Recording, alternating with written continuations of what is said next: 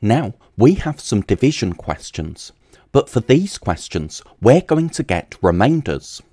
That's because 11 isn't in the 4 times table, 18 isn't in the 5 times table, and 15 isn't in the 2 times table.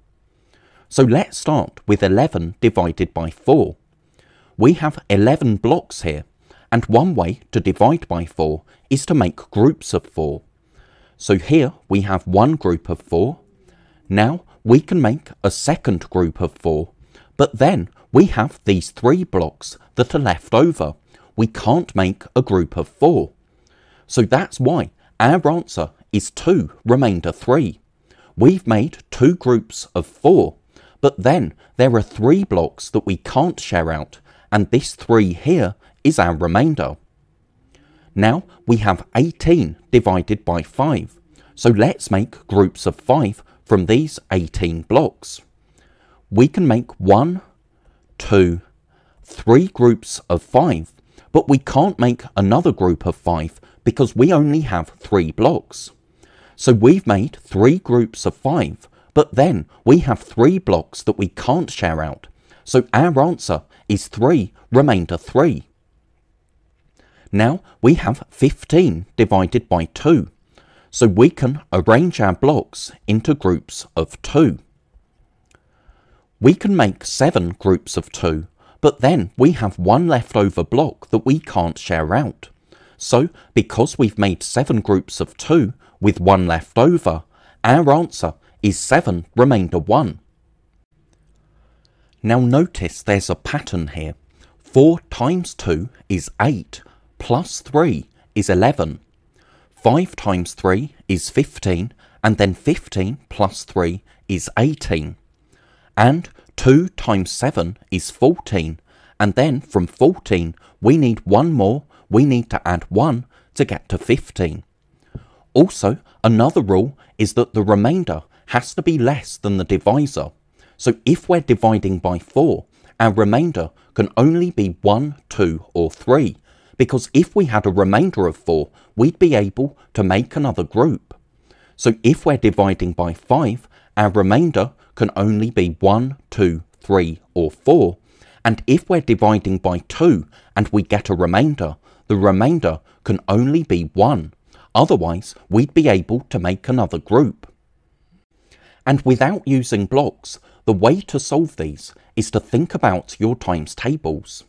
So, in the 4 times table, we need to find the closest number to 11, which is still less than 11. The closest number that's less than 11 is 8, and because 2 times 4 is 8, we know that 2 must be the number before the remainder. But then 2 times 4 is 8, and we need to think how many more from 8 do we need to get to 11. From 2 times 4 is 8, we need 3 more to get to 11, and that's why our remainder is 3. For 18 divided by 5, we need to think of a number in the 5 times table which is close to 18 but not more than 18.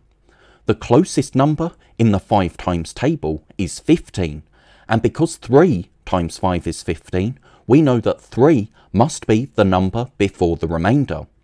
But 3 times 5 is 15, and then to find the remainder, we need to count on from 15 to get to 18. 15 plus 3 is 18, so that's why our remainder is 3. And for 15 divided by 2, we need to think of a number in the 2 times table, which is as close to 15 as possible, but not more than 15.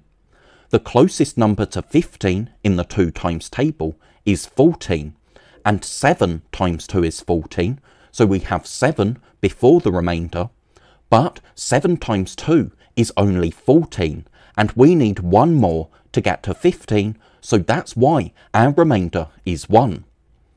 We can also show remainders on a number line. So, because we're dividing by 4, we can count up in 4s, 4, then 8, and then the next multiple of 4 is 12. But that's too many, because we were only dividing 11. So we need to stop at 2 jumps of 4, and then from 8, we need another 3, not another 3 jumps of 4, but just another 3 to get to 11. And that's why our answer is 2 remainder 3, because we can make 2 jumps of 4, but then we need 3 more to get to our dividend. Now, for 18 divided by 5, we can show jumps of 5. So we have 5, 10, 15, but then if we jumped another 5, that would be 20, but 20 is too many. So we need to stop at 3 jumps of 5, and then to get to 18 from 15, we need 3 more. We need to add 3. So here, because we made 3 jumps of 5 and then needed to add 3, our answer is 3 remainder 3. Now, for 15 divided by 2, we can jump in 2s. So we have 2, 4, 6, 8, 10, 12, 14. Now we can't jump to 16 because we can't go past the dividend. We can't go past the number we're dividing by. So we need to stop at 7 jumps of 2, but then from 14 we need to add 1 to get to 15. So because we made 7 jumps of 2 and then needed 1 more, our answer is 7 remainder 1. We can also show remainders using a sharing model of division. So remember, division can be 2 different things. It can be making groups, like we've done here, but it can also be sharing.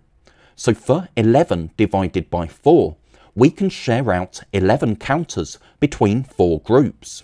So 1, 2, 3, 4, 5, 6, 7, 8, 9, 10, 11. But remember, with division, we need our groups to be equal. So these 3 counters can't be shared out. That means that we have 2 counters in each group, and then 3 that can't be shared out. So that's why our answer is 2 remainder 3. Now we can share out 18 counters into 5 groups. 1, 2, 3, 4, 5, 6, 7, 8, 9, 10, 11, 12, 13, 14, 15, 16, 17, 18. Again, we have the problem that we need equal groups when we're sharing. So these 3 counters can't be shared out. We have 3 counters in each group and 3 remaining. So we have 3 remainder 3. Now let's share out 15 counters between 2 groups. 1, 2, 3, 4, 5, 6, 7, 8, 9, 10, 11, 12, 13, 14, 15. But this counter here can't be shared out because we need to make sure that we have groups of the same size. So now we have 7 counters in each group and 1 remainder.